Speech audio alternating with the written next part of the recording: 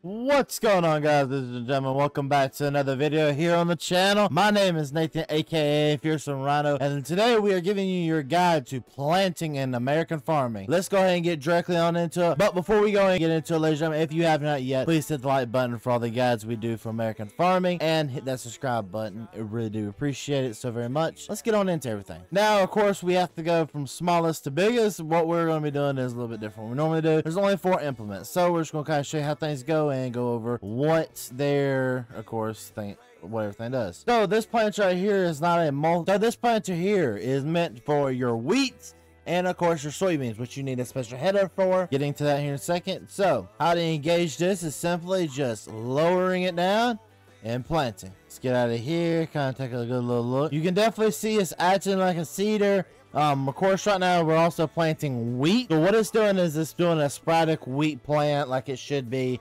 And of course, you can use this for more than just wheat. Let's go ahead and show you what else this can be used for. If you hit this little button up here at the top where the little wheat symbol is, you can also turn it into soybeans and also plant yourself some soybeans. Now, this is one little detail that I personally would love to see is the sporadic beans. You kind of can see them over there. The beans don't really pop up too well. That's interesting. Let's go and get the details about the Case International 5300. And of course, here you have it sitting here. Your seed drill, which of course plants wheat and beans. So let's go and get into requirements. Requires 50 horsepower, holds 50 bushels, and of course it goes 6 miles an hour with a low price tag of $14,000. So if you want to get into wheat and you want to get all that stuff, this is definitely what's meant for you. Before we keep going, this right here is some information you need to know about the wheat, soybeans, everything like that. Of course, we'll start with the wheat. For the wheat, if you add nitrogen, you get 50% increase in the yield, and if you add NPK, you get 25% increase in yield. For soybeans, if you add nitrogen, you get no yield, but it does stay on the field. So don't be scared if you put nitrogen on by mistake, it does still stay on the field. Then NPK, of course, get 25% baseline. And the NPK, of course, if you put it down, does apply for 2 years. Corn, you, of course, get your 50% with your nitrogen, and then your 25% with your NPK. Again, stays for 2 years, like the other. And then, of course, your corn, nitrogen only stays for 1 year. Again, ladies and gentlemen, I highly recommend this. Primary tillage. If you want good yields and you have the money to do it in the game, do it. Primary tillage. If not, do the secondary tillage because you will not lose 5%. You will gain 5%. So basically, there's no neutral between it. It's basically you lose 5% or you gain 5%. There's no zero in between those. So I recommend at least just gaining that 5% because it levels you out a little bit more easily. Now on to the next seeder. This will be your next seeder right here. And this is, of course, your Landau seeder. I love this thing. I love the way it's been modeled. Again, you just don't see a whole lot of this type of equipment. But let's just kind of get up here and see what she's capable of. Now, there is a bit of a difference between this one and that one over there. This is a multi-step. How to do this one is you simply hit the little unfold button there, and then right next to it, after it's unfolded, you hit the lower button, and you get up to speed. Now, of course, with this one, looks like you can go a little bit faster. We'll kind of get out here for a second, take a look at the job she's doing. Doing a superb job. And as you can see here, we're getting a bigger test sample than what we're getting over here. Of course, I love how this is sporadic. Again, I can take a guess with the beans. Because, of course, just like the other one, if you hit that little button up there where the wheat is, it turns it to beans. Again, same process. You kind of put it down and let it go. And, of course, it is straight just like the other one. So we'll get out, take a little look at the job it's doing. So this does look like this is an issue with these. Okay, so this is something that's interesting. But you can kind of just take a look and see what it does. But let's go ahead and get into a look into the details about the Landau. The Landau requires 150 horsepower, goes 10 miles an hour, holds 100 bushels of seed, and it only has a price tag of $145,000. Now onto your corn planter.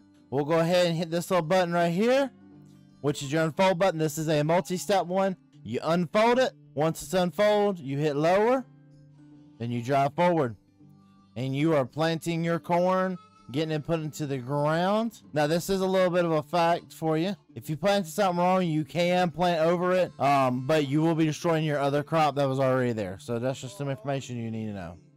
So if you're doing a 2 crops in 1 field situation, be careful. Now, of course, let's go out and look at the job it's doing. This is the, of course, Case IH 955, and it's doing an amazing job keeping the rows as straight as they can. All right, now let's get back up in here and let's see what she's capable of.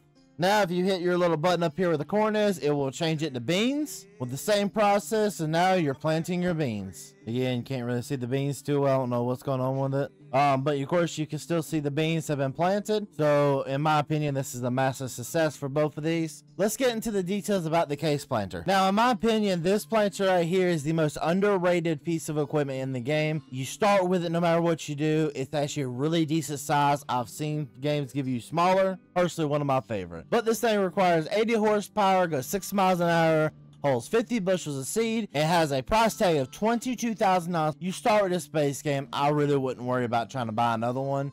Unless you want to upgrade and buy like 2 planters and run 2 planters on different fields. I would recommend it for that. Now on to the behemoth. We have here the Case IH planter. Let's go ahead and get up in here and show you how she works. Now you can of course get up here. You can hit this little button right here that unfolds it. Hit the wrong button there for a second. Once you unfold it, then you hit the button next to it, lower it, and then you're planting. And if I can say you're planting, you are planting by a mile. This thing right here can most likely do most of the starting fields with like 3 passes. Let's get out and look at the job she's doing. Again, nice, perfect, straight rows. If anybody's gonna ask for anything, this is what they'd ask for.